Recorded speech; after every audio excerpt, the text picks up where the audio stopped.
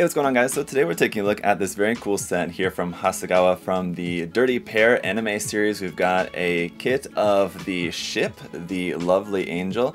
But not only that, this set also includes 120 scale character models of Kei and Yuri as well. So that's what we've got to take a look at in today's review. Let's go ahead and get into it.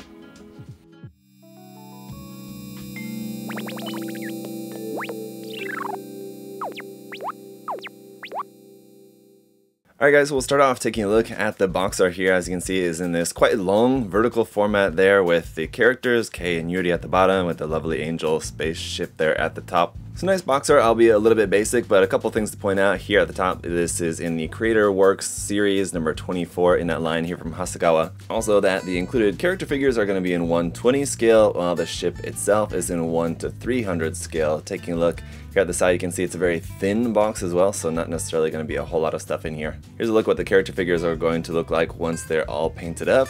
Very nice. And then with the ship, so you can get an idea of kind of how big the ship is there compared with the characters themselves. And that's, again, a painted version of the ship model there, of course. Here's a close-up of the two character models and the ship there. We have our color guide for paints, looks like here on the side of the box. And let's go ahead and get it opened up here. So it looks like we just got one bag of stuff there. I think the ship's going to be all molded in pink there. The character models look like they're going to be molded in flesh tone and then a clear base. We'll take a look at the runners here in just a second briefly. Here's a look at the waterslide decal sheet. We've got waterslide decals for the characters, eyes anyway, and then some decals that are going to go around on the ship. For the instruction manual, we've got basically a reconfiguration of the box art there. Some information in Japanese and in English, so that's very cool that you've got that there in English as well. On the inside, we've got a short parts list there because it's just a couple of runners, and then some construction, again, should be pretty brief for this one. On the inside here, nice illustrations that shows you where all the colors go and then also where all the decals go around on them. Again, color guide here for the figures right there for you. Runner A is going to be our parts for the ship. This is all in pink here, as you can see, with some very nice little details on there. Once this is all painted up and everything, you can fill in those panel lines and everything. Should look pretty nice. Runner B is going to be here in flesh tone, and this is in PS plastics, so it should be very easy to work with. But this is obviously all your parts for the character figures. And then here is going to be all of our clear parts for the stand, and a very nice kind of frosted finish there for that, so that's going to look pretty nice here for our stand parts. Alright guys, so here's the kit all built up, at least the ship portion of the kit, the Lovely Angel here. Not really going to be all that much to look at right out of the box. I mean, most of the kit, the official coloring of it is mostly pink, with just a few little bits here and there, but I mean, so it is pretty color accurate, I guess, but it's still definitely going to look a lot better once you get some paint and everything on there. So let's go ahead and take a closer look at this. A couple of things to point out. Number one is that this base can be rotated up and down, so you can change the angle of that.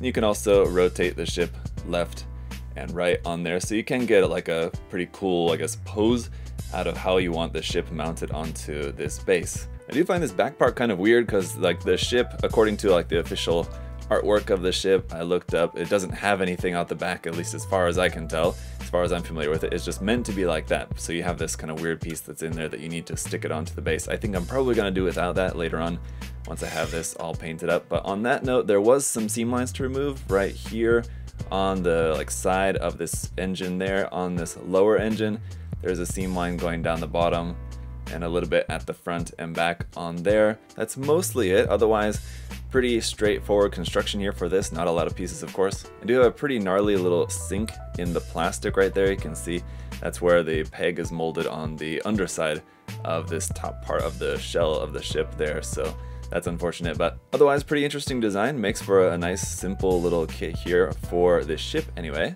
Then we have our Kei and Yuri character figures here. So I have gone ahead and done all the cleanup and assembly on them. So these are all glued together now.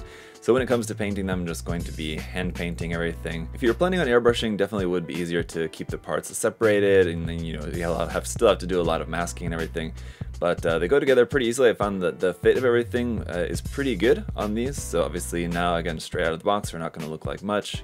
But once you get these painted up and then you use those convenient eye decals on the eyes, these are gonna look very nice. You can see the detail on them is pretty good. It's not like the sharpest detail I've ever seen, especially like some of like there's really small like line bits here around like the edges of the clothing. But overall, these are pretty nice 1/20 scale plastic figures here. That puts them at about 8 centimeters in height. If you guys are wondering, just kind of generally about the size of these if you're not familiar with anything in 1/20th scale. The only thing I've left off still yet is just the earrings. Both of them have these like little square earrings that are just basically just meant to just be glued right onto there, and I've just not put those on yet. I'll put those on here in a little bit, but otherwise all the construction on these, basically just anything to get them ready for just some primer and then some painting, is all done. Other than that, guys, for the moment, not too much else to say about the Dirty Pair set here from Haseagaw. Very cool kit if you guys are interested. This is just something just weird and different, kind of obscure. I thought it would be fun to just build up and put together,